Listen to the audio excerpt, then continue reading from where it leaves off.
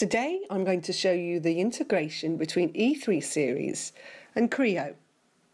Here we have an E3.cable project, which is part of a rolling stock vehicle design. Now showing you sheet 1 with the connections between the box on the bogie and the measuring equipment. You can also see sheet 2. We're looking at a simple connection between two D-sub connectors. You can see this can be viewed in various ways, allowing you to create multiple types of documents in one project.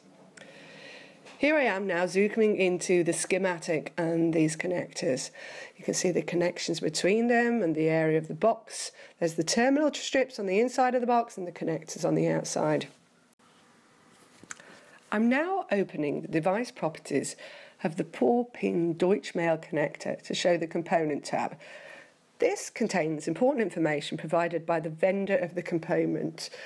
All of this, the component data sheet, is stored in the E3.series library database.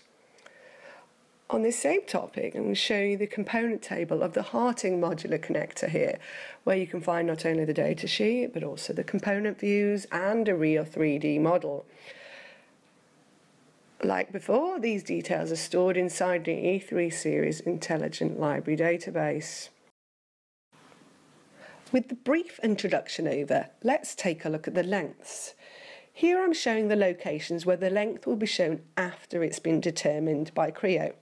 Yet at this point, the attribute text template still shows that default 0 value, as we don't yet have the data from the MCAD system. So E3.series has the whole story, except for the length. Now we'll go to the mechanical tool via the 3D routing bridge to complete the picture.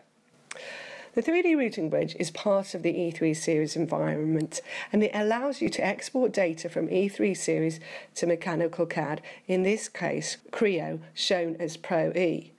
Creo offers two outputs. In this case we're using XML, but NWF is also supported.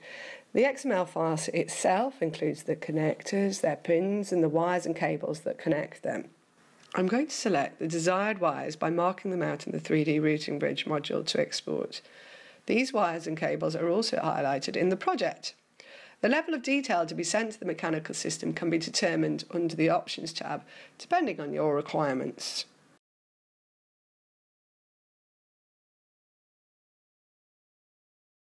Here in the Creo environment, with the 3D model of the bogie that already has the wires and cables routed, it's not a complete design because all the graphics aren't displayed here, just to try and keep it simple for you. You can see the bogie box as you saw in E3.series moments ago. There's models and various different cable tiles already mounted in their destinations. Now I'm going to open the auto-designated function here in Creo, where the 3D models have already been designated, which means that the model is connected with detailed information about a component. Every model has a name and a set of parameters that also includes wires. Looking down the left-hand side here is the wire or cable harness. The components are connected with the actual wires and cables that have physical parameters such as thickness, cross-section, or bend radius. I'm going to show you how to import that XML file from the 3D routing bridge with the detailed information about used elements in the E3.series schematic now. You can see it's a simple process. It allows you to easily update the component and wire harness details, which will allow you to check for new or changed elements. And it's the same process for the initial import as for further subsequent changes done in E3.series, or in Creo for that matter. Now to designate the elements, I'm going to use the automatic designation functionality and some manual clicking to finish off the process as well.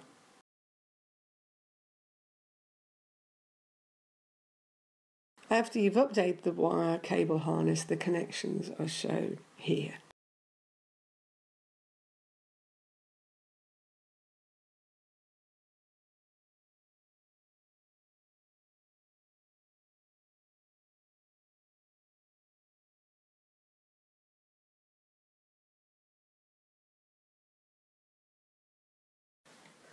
I'm going to quickly speed through the process of routing the cable in Creo.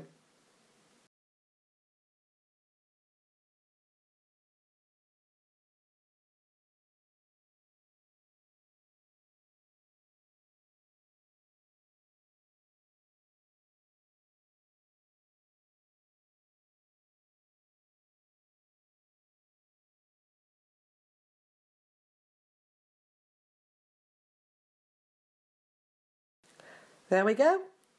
Done. Now you save the file as an XML. This contains the added wire length information, which was measured automatically in Creo.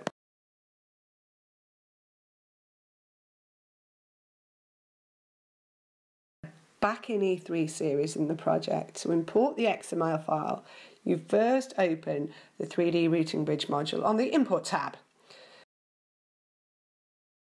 Using the same XML file, you import data back to E3.series. The good thing about the 3D routing bridge is it also prevents any errors during import by checking the information stored in that file.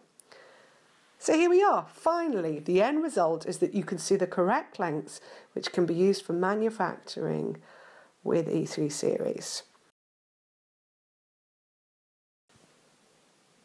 Thank you for watching and listening to this movie. Why not check out further movies on Zuken.com or YouTube?